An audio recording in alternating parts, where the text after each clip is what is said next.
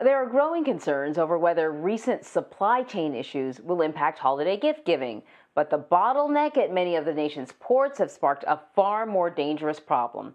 As container ships and trucks sit idling, waiting to offload their Black Friday purchases, toxic fumes fill the air. A recent article in The Verge details the toxic traffic jam and the threat it poses to the environment and our health. So joining me now is the author of that piece, science reporter Justine Calma. Thank you so much for joining us. Now, when I think of Black Friday, I don't think of the sales. I just think of sort of the gray-black pollution that is filtering into the air.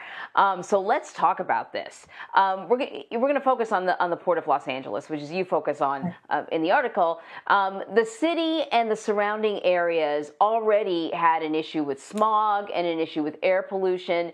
But now you have these container ships that are sitting there. So to give people a sense of, what's different now versus before the pandemic, how long are these ships idling there now compared to what they were doing even like earlier this year?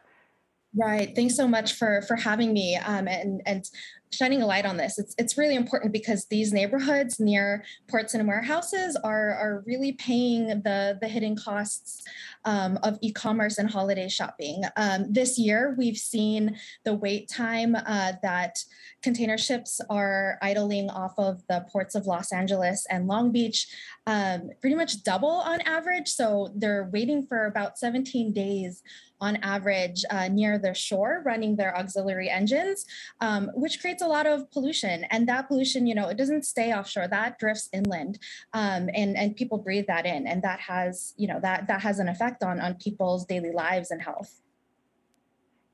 Yeah, and you mentioned, the communities in the area bearing the brunt. I want you to explain just how this is impacting communities that are not obviously out at sea, they're the communities on land, how, this pollution is being sort of funneled into certain communities and who lives there.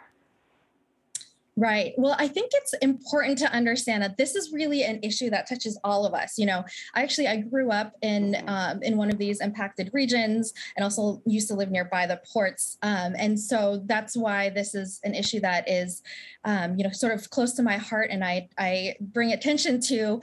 But I'm in New York now and it still affects me because, I also buy things around the holidays. And honestly, if you have anything in your home that was made in China or somewhere in Asia, there's a very good likelihood that it passed through these ports because this is one of the busiest, or this is actually the busiest port in the Western Hemisphere.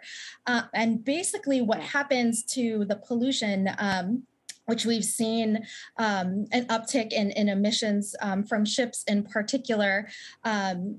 What the California Air Resources Board has documented or estimates is that the daily emissions of particle pollution alone is equivalent to the tailpipe emissions of about 100,000 trucks. You also have nitrogen oxides that have increased significantly, and that creates smog. And so what happens then is that pollution it gets trapped in two sort of bowls in the topography. One that surrounds the ports themselves, the ports of Long Beach and Los Angeles. You have, the city of Long Beach is a bustling city. I write about how the ports butt up right against the west side of Long Beach, which has a big Filipino community, also big Pacific Islander community. Of course, Long Beach is also home to a thriving Cambodia town, which is a refugee community.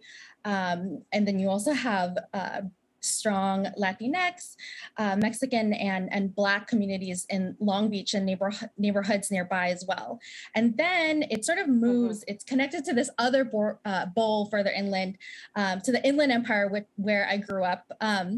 This empire used to be known for oranges and some of its agriculture. Now, really, I would say it's sort of become an empire of warehouses.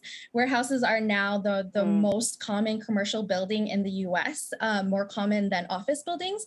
And that has to do a lot with the shift in e-commerce and things being basically, once they get off these ships, they're sort of immediately sent to these inland distribution centers, concentrations of warehouses where they're sorted and then sent to the rest of the country. But these warehouses are literally in people's backyards. And so it's interesting because you have the ship emissions that blow inland and get trapped in both of these bowls, but you also have emissions that are traveling via truck. And so you have the soot and smog that's coming from these trucks as well. Right, right. I think that you sort of explained it so well. This combination of all of this air pollution being pumped into the same location. Thanks to the topography, certain neighborhoods are getting a concentration, and once again, we're seeing members of the minority communities, plural, being hit harder than other areas. When the Biden administration announced its plan to keep the ports of Los Angeles and Long Beach open 24/7, is what he said, and I totally understand why. What was the response from the people in the surrounding community? Yeah, that was not a relief at all to people in the surrounding community. Like I mentioned, while the topography is important, that's not the only factor. You also have the proximity of these trucks as well. And so when you have operations going 24/7, that only means that the amount of time that these trucks are spewing pollutants is increasing. And so there was alarm from the medical community, from residents, that now that the ports are open 24/7, and that's to kind of ease the supply chain crisis and help out a lot of Americans. Once again, they're sort of paying for the price with their air quality and health. Yeah. Yeah, when the president said that, it didn't even occur to me that pollution could be an issue. I just thought all that noise. I was thinking of noise pollution because I know for me, when you hear a truck backing up, 6 blocks away and you're trying to sleep, it wakes you up. So I couldn't imagine the noise coming out of the port area, but the pollution is way worse. So I'm really glad that you did the article and kind of you're bringing attention to this, Justine. Thank you. Thank you so much.